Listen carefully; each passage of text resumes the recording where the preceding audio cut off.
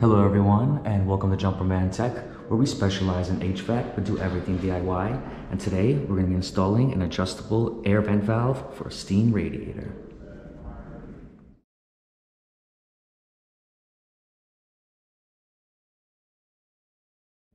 Thank you to everyone tuning into Jumperman Tech, and let's begin by taking off the face covers so we can gain access to the steam coil and air vent valve.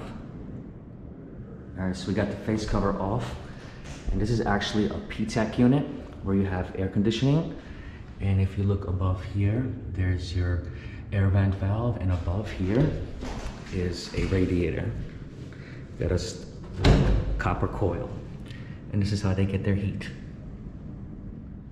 Right now we have the valves closed, as when this was starting, this air vent valve just shot a ton of water, and it's time to replace it, and it actually might not be rated for this level. We're on the 6th floor, and those actually might be only leveled for the 3rd. So just for this video purposes, I want to take off this cover so you guys can see clearer, but you do not need to do this to replace this valve.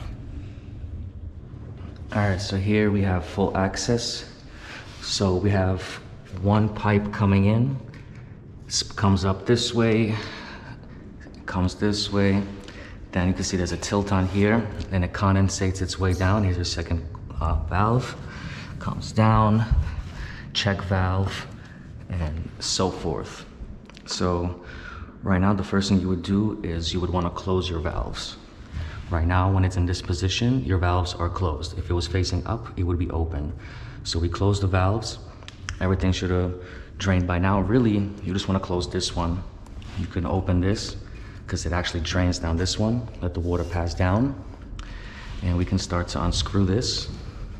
Maybe put a piece of plastic or something here, but this has been off for a little while.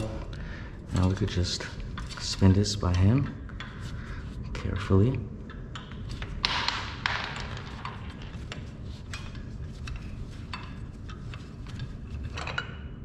Right there, and it's out. Simple as that. So here's the old air vent valve, and here's the new one that I'm going to be replacing it with. This one is adjustable, so there's a little level here, and depending on how open or closed you have it, it's going to allow a certain amount of air through here. If we face it to the left, it's open, so here's open all the way, and then this way it's going to be closed all the way. So yes, you always want to make sure that this is rated for the level of the floor that you're on. Sometimes people just grab whatever. So here's some Teflon tape. I want to wrap it around the threads, and we're simply just going to tighten this on. All right, so I got some Teflon around the threads. You can start off by hand. Let's get this threaded in. Right there. Take a small adjustable, give it its last spin.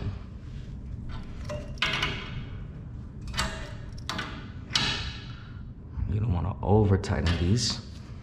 So right there, right now I have it in the closed position, and we can open our valves. This is the main one that's going to let the heat through. So that's open. Now we could begin to open this air vent valve. Hopefully get some air through, and let's wait for the steam to rise, and hopefully we get some heat. So far no water, that is a good sign. Look for the pipe coming in. It's at 67, 68 degrees, and that's actually room temperature. Today's weather, it's November 30th, it's actually 57 degrees. So this building's system does not turn on the heat until it's 50 degrees or lower in the outside. It works off of ambient control. So we're not actually going to be able to see, but that this is how you would install your air vent valve.